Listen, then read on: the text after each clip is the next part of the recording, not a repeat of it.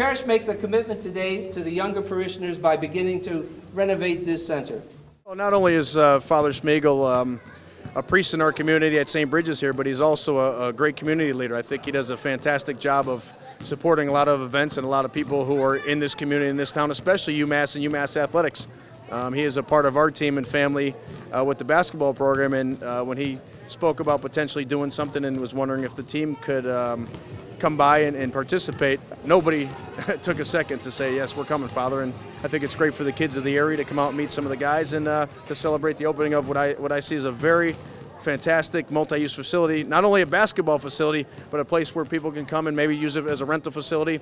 Like, I didn't know about it. I thought it was a cookout at first. So I walked in and they're like, yo, y'all gonna be here when they dedicate the court. I'm like, oh, okay, so it's nice. It's a nice court. It's really nice, actually. I didn't know there was a rec center in here like this. This is a nice place. I feel like it's a good place for the community, and it's great being around the kids, being around our fans. I love kids, so I'm having a good time right now. Could you envision your team playing on this court anytime?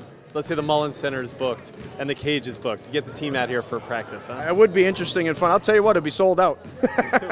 And it is a nice facility. I'm looking at it as a place where the youth of the area can really use it as a place to improve their skill, whether it's basketball or floor hockey or indoor soccer.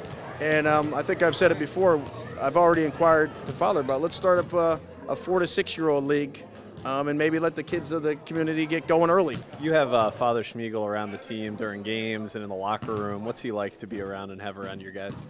Yeah, it definitely is, because he's always there, win or lose, no matter what night the game's on, he's always there. He always writes a good prayer for us. He changes it up all the time. You can never have too many positive role models around your team. I think people that are genuine and care about not only your team but the state of UMass, the Amherst community, and your program. And Father's another great sounding board for my family, my wife and myself, but also he's great to, just reiterate to the kids how you're supposed to be, what's expected as a student athlete, and to have him on the bench and do our pregame prayer, I think adds some credence to the type of program we have here at UMass. You said that your team's really trying to start doing more things like this together. How important is that for team camaraderie to do things like this? It's definitely a lot, because like as you can tell in the future years, we all seem just to break down in the season, and then like we just didn't look like a team.